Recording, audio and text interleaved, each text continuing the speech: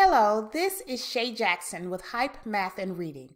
In today's video, we will be reviewing for the 2022 Texas STAAR Math Test for third graders. Our concept is Fractions Review. This is part 3. Remember, third graders, believe you can and you will. We have our third grade STAAR Math and Reading Review workbooks available for purchase in our store. You can grab yours today by clicking the link in the description box. Do you need a math or reading tutor? We offer virtual one-on-one and group tutoring for 2nd to 8th grade students. Parents, you can click the link in the description box to sign up for a free 30-minute consultation. Don't forget to hit that subscribe button, click that notification bell, and smash the like button so that you will be alerted to new videos we upload, and also spread the word about Hype Math and Reading. We greatly appreciate your support. So let's dive into comparing fractions. One thing to remember, third graders, is that the alligator mouth always opens up to the largest number or the biggest number. So let's take a look at our examples. We have 1/8 is less than 3/8. So our inequality sign shows the pointer at the smaller number and the wide mouth, the alligator mouth, opened up to 3/8. Even in our picture, we can see that 1/8 is smaller or less than 3/8. Let's look at another example. Here we have 5/6 is greater than 1/2. Now, even though our numerators and denominators are different, we can look at our pictures and we can see there are 6 equal blocks, and there are 5 equal blocks, and our denominator is 6. And we also have 1/2. In looking at our blocks, yes, we can see that 5/6 is greater than or bigger than 1/2. And where does that alligator mouth open up? Yes, to the 5/6. Here is another example. We have 4/8 is equal to 1/2.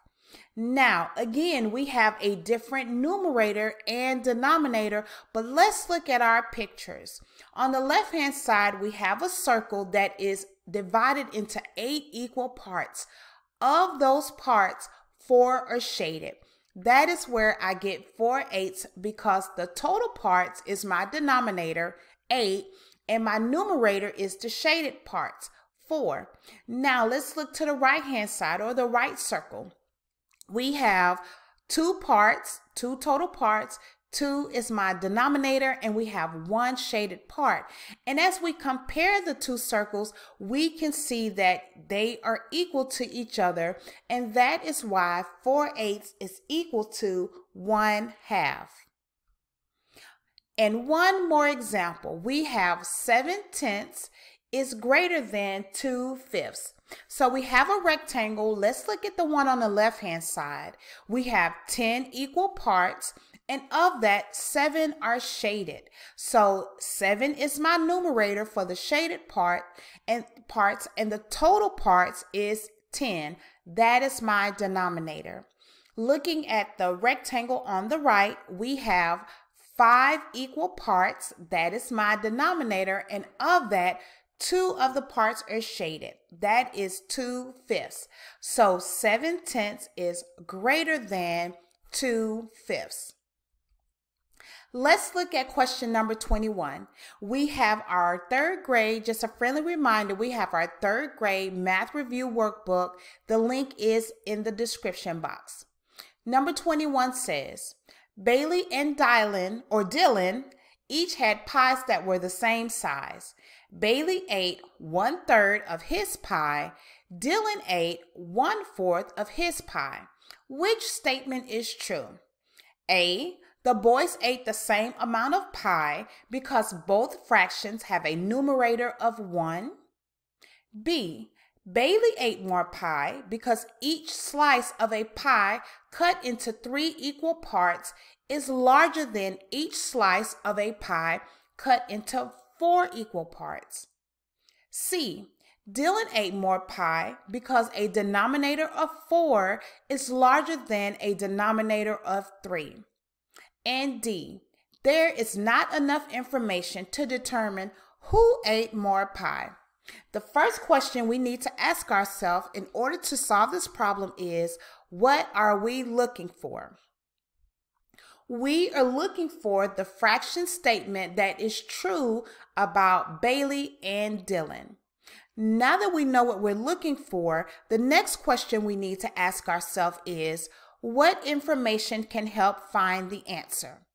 The information that can help find the answer is that Bailey ate 1/3 of his pie, and you notice we have our little pie example with 1/3 shaded on the left-hand side, and then on the right-hand side, Dylan ate 1/4 of his pie. We have a circle divided into 4 equal parts, and only one part is shaded.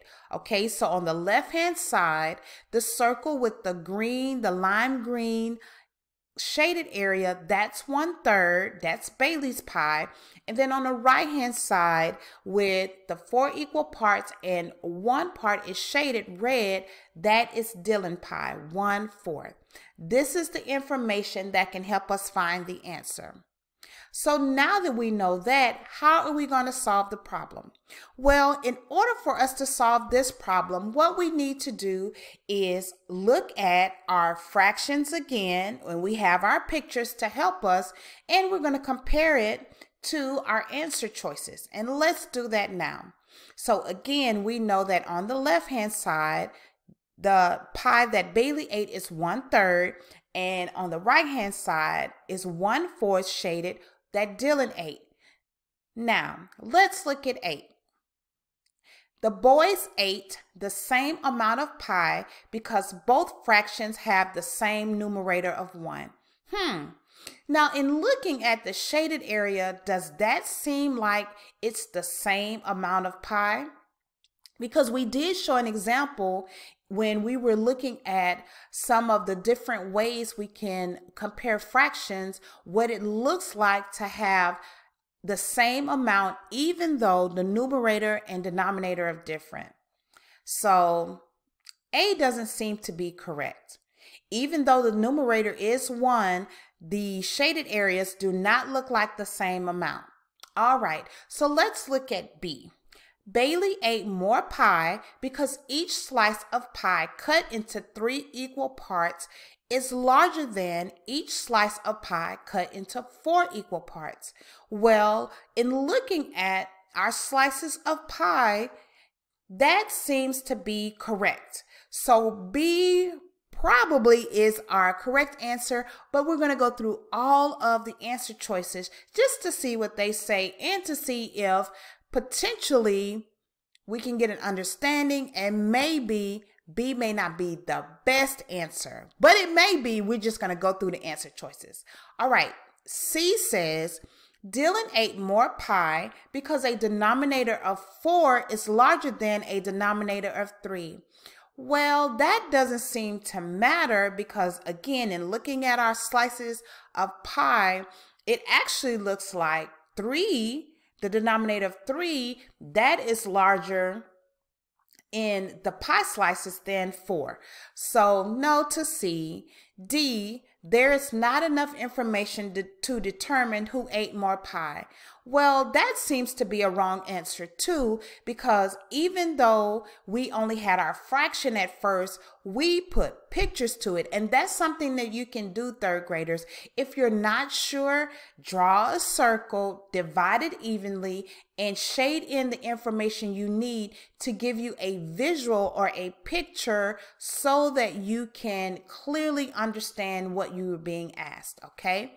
So we know the correct answer, and it is B.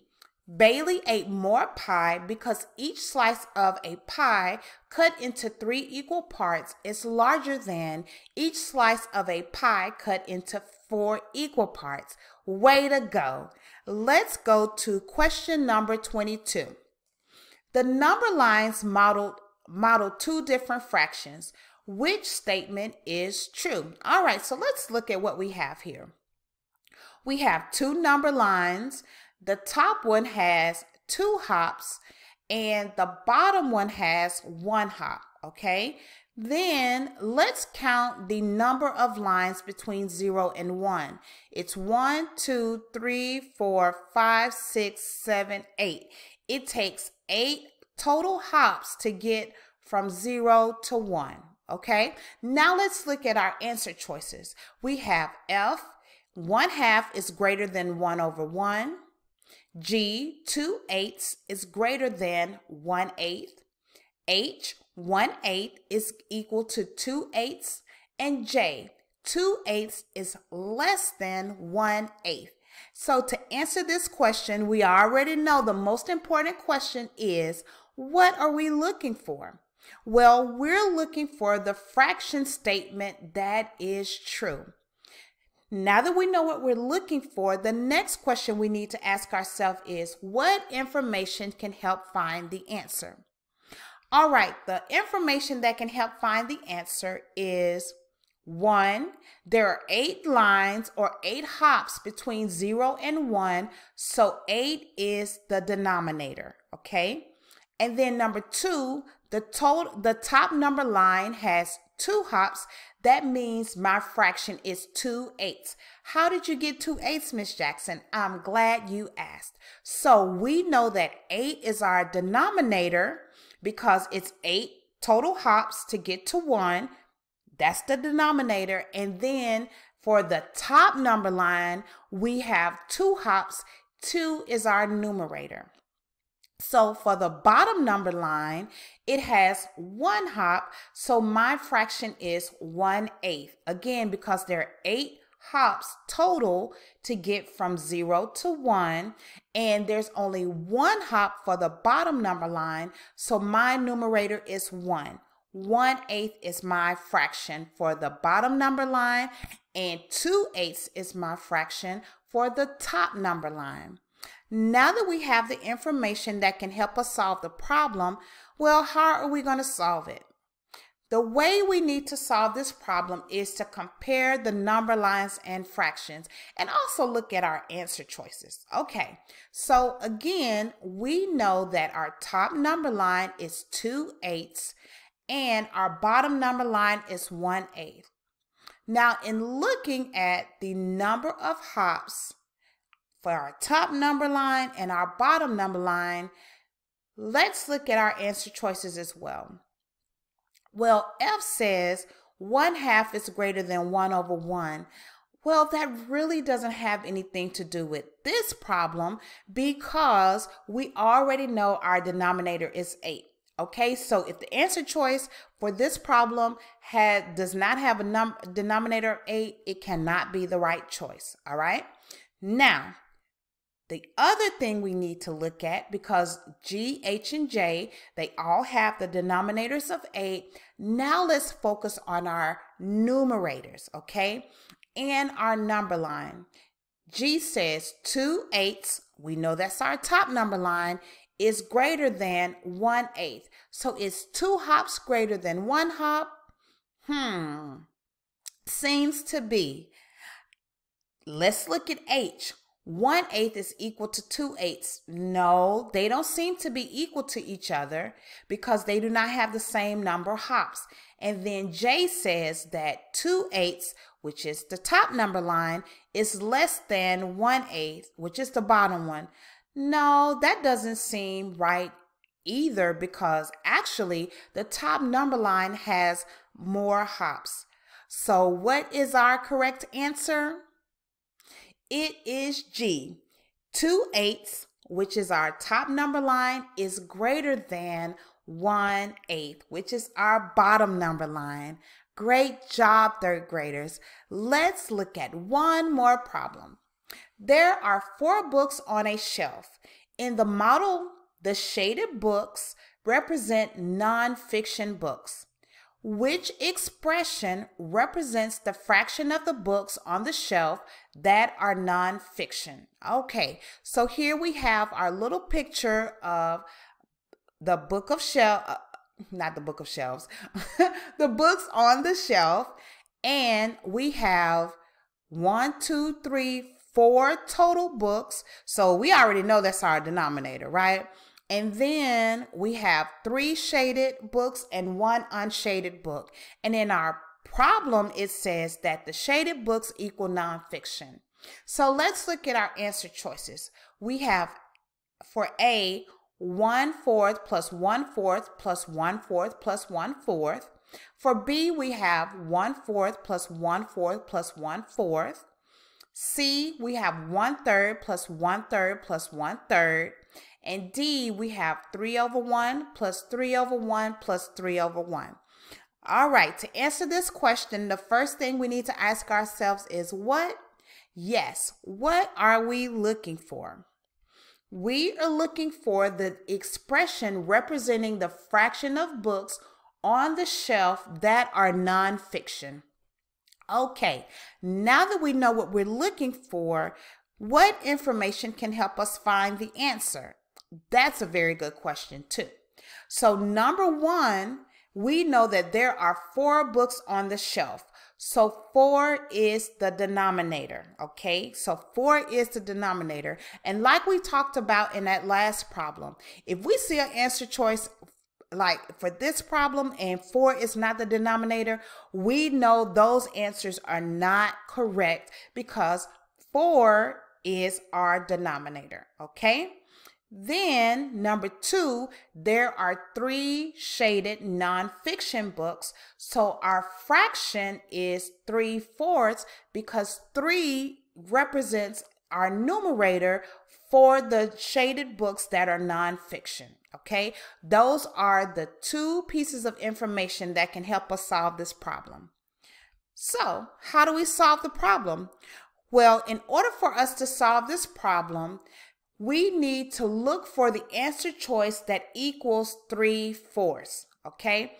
The first thing we said we need to do is do not look at the answer choices, or we can even cross them out. The answer choices that do not have 4 in the denominator, that is C and D. We know that C and D cannot be correct answers because our denominator is 4, which represents the total number of books on the shelf. All right, so all we need to do is look at A and B. When you have a denominator that's the same, all you need to do is look at the numerator. So for A, we have 1 plus 1 plus 1 plus 1. That is 4 in the numerator, 4 in the denominator. For B, we have 1, looking at adding our numerators together, 1 plus 1 plus 1, that is 3. So the answer is 3/4. So what is our correct answer? Yes, it is B. 1/4 plus 1/4 plus 1/4 is equal to 3/4, and that's what represents the nonfiction books that are shaded on our bookshelf. Well, that is it, third graders. We have finished part 3 of our fractions review. Now, if you need a math or reading tutor, parents can sign up by clicking the link to receive a free 30-minute consultation. And we have our 3rd grade math and reading review workbooks available for purchase in our store. The link is in the description box as well. This is Shay Jackson with Hype Math and Reading. I will talk to you later.